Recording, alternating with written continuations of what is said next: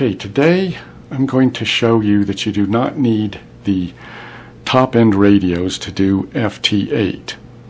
You can do it with relatively old radios. There's a notion out there, and I've seen it posted, where people say, oh, if you want to do Ft8, you got to buy the top ICOM or Kenwood or Yaesu or whatever to do it. But you don't have to. This radio is a Kenwood TS-430s I bought in 1977. So we're going to see that you can do Ft8 without buying the latest and greatest rig. Nothing wrong with getting one of those, but you don't have to. Is what I've got with the Kenwood. I have a cable here. This black cable goes into the mic. This is the mic jack. You have one wire and it goes to the mic pin. This other one is just hooked up just like for headphones. And this one goes to the computer. Both of these go to the computer. The mic goes to the speaker output of the computer. Think of it this way: the computer is feeding audio into the radio. So this goes to the speaker. This goes to the mic input because the radio is feeding audio to the computer. Now, down here, you'll see some resistors. I have a string of resistors.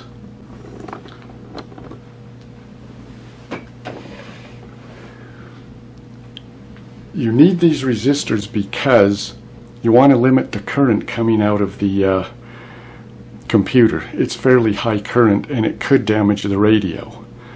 The minimum ohms that I use is 47 kiloohms, but this goes a little higher.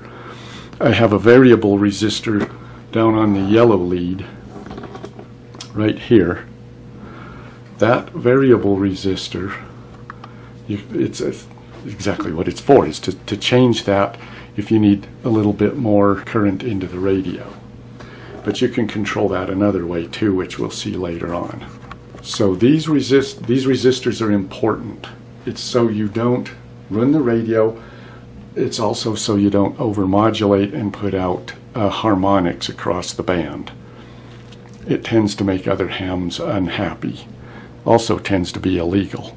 You can use a TNC. A TNC is a terminal node connector, and it helps control that so you don't overmodulate. This takes place of the TNC, but the TNC is more complicated than that. There's more things in it, more circuitry in it to help you so you don't, like I said, so you don't overmodulate. That's important not to do. That's the only thing about this method, is that you have to be careful.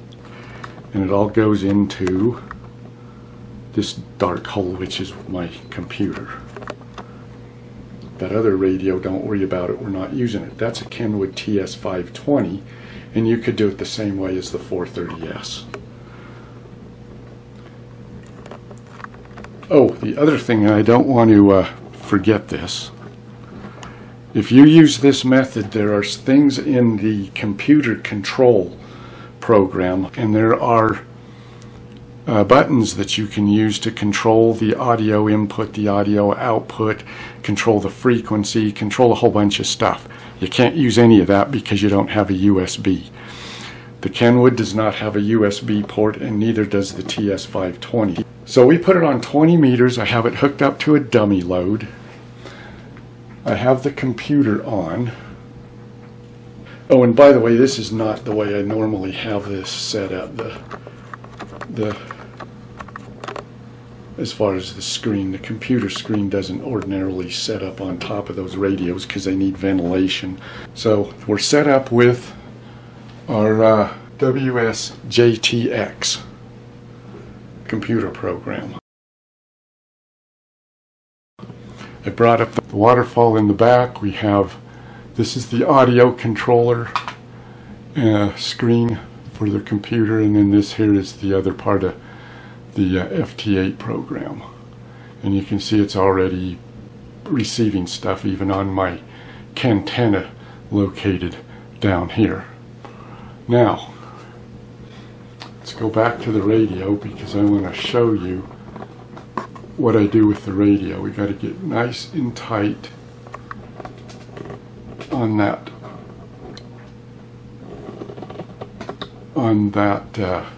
meter. I'm going to set the Vox on. We're on upper sideband. We're on ALC. The ALC is your key here. The ALC reading is right there. So we have our Vox on, our ALC switch up. I put this on wide, and we're going to watch that meter. Now, if I put us on tune, you see we went on the air. You will see that my ALC meter is not moving. If I shut this off, it does not move. That's where you set it. And I am still putting out, if I swing over to here, 100 watts. No, yeah, 100, just a little over 100 watts.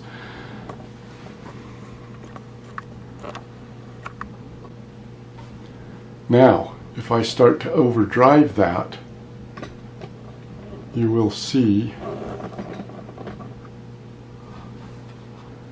my ALC will start to go up. I'm gonna overdrive it a little bit with the volume on the speakers. The speaker volume is there. Will stay there, in fact.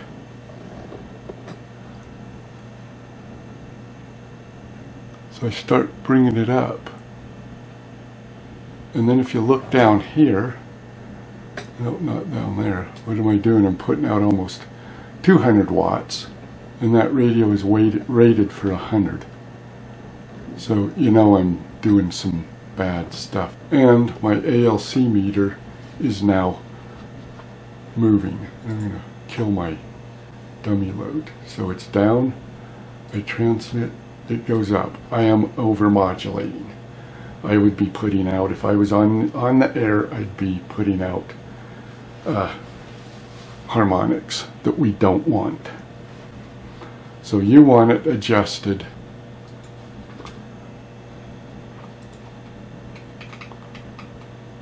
so it doesn't move. And is what I do, doesn't move, I'm rattling that back and forth, is what I do. I have some pretty poor antennas, stealth antennas. If I want 100 watts, I will adjust that. Okay, I'm down, because my antennas are not that great, to 100. When it first reaches that, anywhere in there, and I'll look at my ALC and see that it doesn't move, that's where I put it. If I'm on a good antenna, I can run this at 6. Some people get worldwide communications on 20 watts. You won't be overmodulating. Everybody will be happy, and if you have nice antennas, you're good to go at anywhere 5 to 60 watts, 75 watts, and you won't be over modulating. And I just put that tune again, and you don't see the ALC move at all. The little on-air light at the bottom comes on, and no ALC. We'll let that antenna cool. And that's how you do it. That's all there is to it. So now we're going to make sure this is set up to try and get a hold of someone by using the Vox on this radio. We have our Vox switch on right here. Tune it. We have power out up here, and our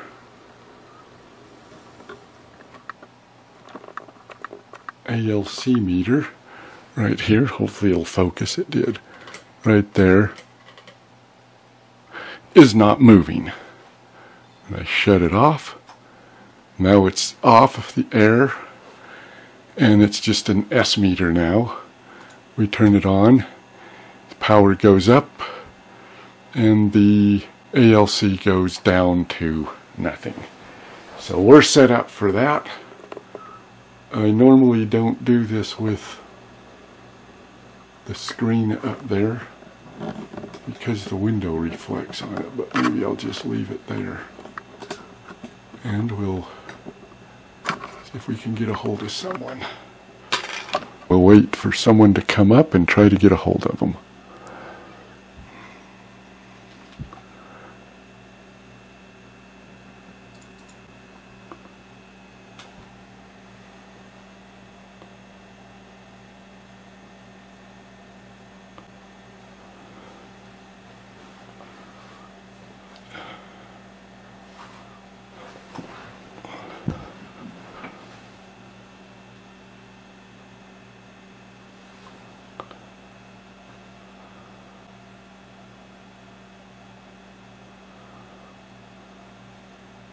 And we did.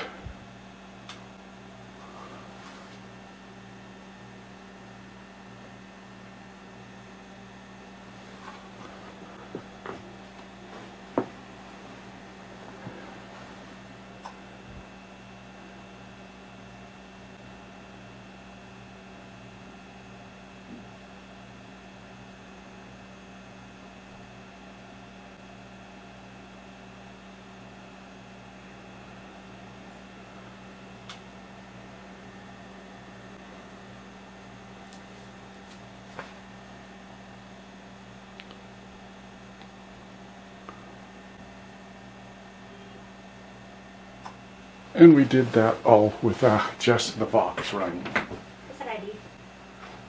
So that's it. I hope you liked the video. I hope you learned something from it. If you did, please give it a like. And if you like what you've seen on this channel, please subscribe. Thank you.